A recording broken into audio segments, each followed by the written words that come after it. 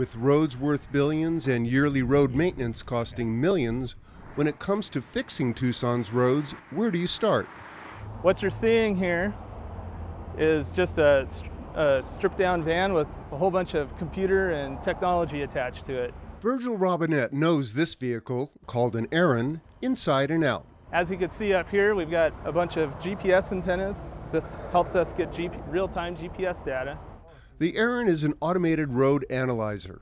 With 15 sensors, it collects precise data to rate the condition of the city's streets. Part of pavement management is kind of understanding the magnitude of what condition your streets are at, and also when are the optimal times to do pavement preservation or maintenance. Inside the van, you'll notice two cameras. One's for getting driver's view imagery, and one's getting right-of-way imagery.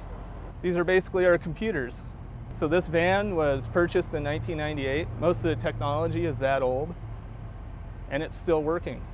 After a quick walk around, it was time to go for a spin.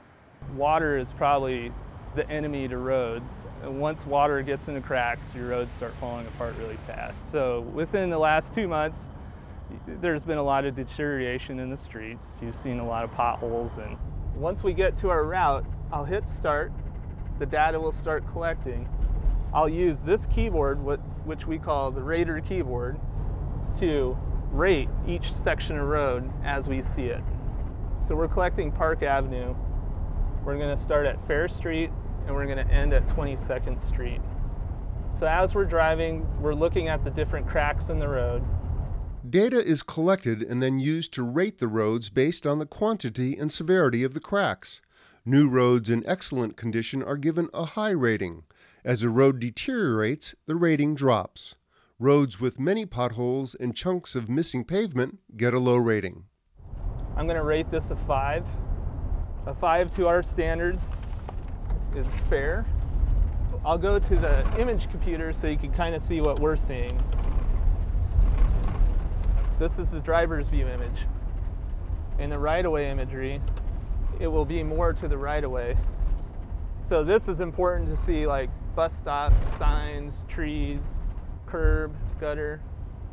Based on the data he collects, Virgil is well qualified to offer his observation about the city's streets.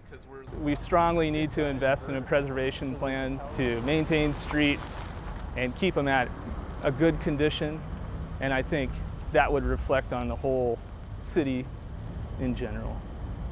This is Joe Romo. He's worked with me for about 3 years. He is fully trained on everything I can do, and it's been a pleasure working with him.